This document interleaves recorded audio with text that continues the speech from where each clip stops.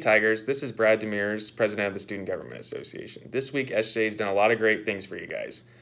On Monday, we actually presented a dead week policy to Faculty Senate.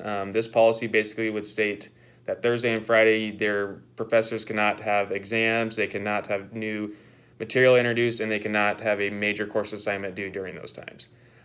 Thursday and Friday would be designated for you guys to study, relax, and get ready for finals. There's a lot of work to be done with this, but continue to keep up with us, and we'll update you as the information comes to us. In other news, recently it came to us that Chartwell's has had a lot of violations regarding the CAF. We are looking into that. We're launching a full investigation, but we need your help. If you have any sort of incident that happened, even if it happened 3 years ago, we still need all your help to compile a report. Please email sga@fhsu.edu. Please email us your name, the date of when it happened, what happened, and any other information. We're not going to use your name against you. We're not going to send it to Chartwell's. Just the administration needs to know if it's an actual student and the actual situation. They're not going to send your name to Chartwell's either.